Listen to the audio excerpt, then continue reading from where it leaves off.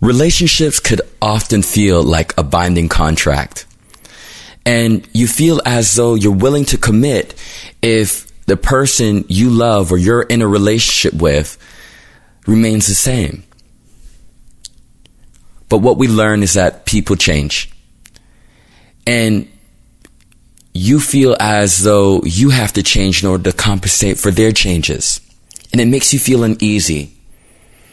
It makes you question what comes next in life. Well, I will tell you this much. There's certain things that you have to fight for in life. There's a relationship that you may have with a coworker or a friend. That's one type of relationship that comes and goes. But a marriage is a type of relationship that you should always fight for. Because as God says in His Word, what He has joined together, let us not separate it and put asunder. Stay tuned for this message entitled, When People Change. Now, this message is coming from 1 Samuel chapter 18, verse 5 through 9. And in verse 5, it says, "And David went out whithersoever Saul sent him, and behaved himself wisely. And Saul set him over the men of war, and he was accepted in the sight of all the people, and also in the sight of Saul's servants. And it came to pass as they came, when David was returned from the slaughter of the Philistines, that the women came out of all cities of Israel, singing and dancing, to meet King Saul, with tabrets, with joy, and with instruments of music. And the women answered one another as they played, and said, Saul hath slain his thousands, and David his 10,000s. And Saul was very wroth, and the saying displeased him. And he said, They have ascribed unto David 10,000, and to me they have ascribed but thousands. And what can he have more but the kingdom? And Saul eyed David from the day and forward." So we have to know that as things change in our life, maybe we're honing in on what God wants us to be. It could be in our workplaces. It could be in our daily lives, maybe when we get home, or it could even be in our schooling. And with that being said, we also make boundaries for ourselves, what we would tolerate from what we wouldn't. And so when people begin to see your progress in life, it can often be felt or backed by the feelings of jealousy, because they don't understand the changes and they don't understand how they could be a part of those changes. Now, in the sense of the coworker or maybe a neighborhood friend, it's up to you. You could give them the opportunity to show them that you're the same individual. But you will find that you're going to spend your life doing that. Whereas they want to be the same person doing the same things, whereas you see yourself as growing older and wiser, and that time matters because we're only given one life. So it's up to you what you're going to do in those type of decisions. You could explain to them about their profitability and how they could contribute to the overall blessings of the relationship that you guys have. Maybe it's a business. Maybe it's them going back to school. Maybe it's them getting another job. Or maybe it's time for you to just sever all ties. Now, it doesn't have to require an action from you, but guarantee, be reassured that it will happen naturally. Because they're going to realize that every time they want to do something that you used to consider fun, you tell them, hey, I don't have time for that because you have a job now, you have children now, you're married now, things are getting real for you. And as you hone in on life, what we learn, and it's so exciting because you start to stop thinking about the doubts in life, right? The questions. And you start saying, well, forget about the questions. Let us deal with the day to day. Let us not think about tomorrow. Let's think about today. And it's so empowering because when we could look at today and understand we have 24 hours in that day, what are we going to consume our time with? It could be arguing, it could be bickering, which leads me to my next point. Within a marriage, we have to address the situation very differently, because you could have one spouse that maybe have gotten a promotion or has just graduated from school, and now the ceiling has been opened for them of opportunities. And so you obviously can't separate from them, right? And you may be feeling separation happening naturally. But that's where we come back to the Word of God. And as he says, what I've joined together, let no man put asunder. So how do we draw your spouse back to you? How do you make them feel as though they're still worth their value? And that takes time. Okay, that takes time, but you have to understand what they need to know is that the love hasn't changed for them.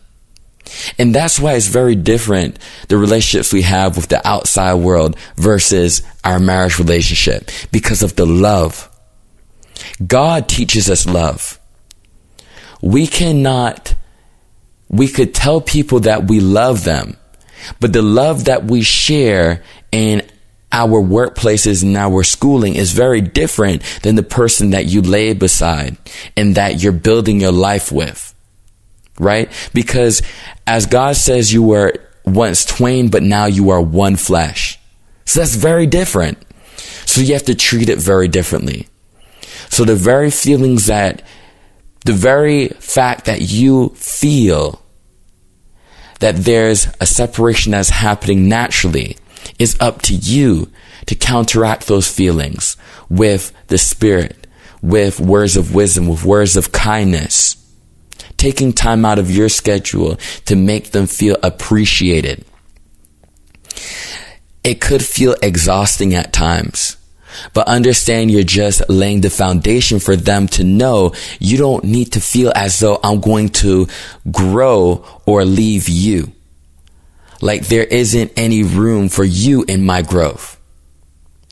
And that's what happens with relationships. We don't take the time to explain ourselves. We put the changes within our lives as a burden, and then it feels like the burden is going to be added as we speak to our spouses. And that doesn't have to be the case. There is a learning curve, and you have to devote your time to that learning curve. Because in the end, once they understand the changes that are going to happen for your life and how it could benefit not only your life, but their lives as well, then I'm sure or reassured that they'll be more willing to help compensate for those changes. In the sense of David, look, he was going through the greatest time within his life. And it kind of blinded him to a certain degree, because he looked and said, well, wow, this is what God had in store for me. And it was. But in the same sense, there was enemies that were being made that weren't there before. When you get prosperity, when you start climbing out of that valley or pit that you were in, and you're starting to see a way out in life, you're starting to understand your role in life, your newfound success is going to be met with a newfound enemy. And you have to understand how to distinguish your enemies from your friends. Not everyone is going to understand your prosperity. Not everyone is going to understand how you had to wait years, grind for years in order to come into this blessing. But you also have to understand that maybe it's not for them to understand. Changes are made for for the better. But are you ready for those changes? With changes, you may lose people, but with every loss, you could also gain someone new. But the greatest thing that we have to acknowledge in our walk with God is that we're gaining more of an awareness of God within our lives, because He makes things that we felt were impossible become possible. And who needs anyone bigger and better and greater and wiser than God? So don't worry about people and their jealousy. It can be fixed through speaking and reasoning one with another. How is this going to change our lives? First, you look financially, then you look physically, then you look spiritually. And you have to be able to address these things, especially as a person in God, because that's who we are. We cannot go ahead and gain a blessing that is going to withdraw us from the spiritual realm that God has predestinated us for. An example of that is when you feel as though God has given you a blessing, but the blessing encompasses you working on Sunday or Wednesday when there's Bible study, or both days. That is not a blessing from God. God will make room for you to serve Him as well as for you to go to His banqueting house of love. So don't lean to your own understanding in that regard. But the biggest thing is, when people change, are you ready for that change? God, with His blessings that He will give you, He already equips you for that change.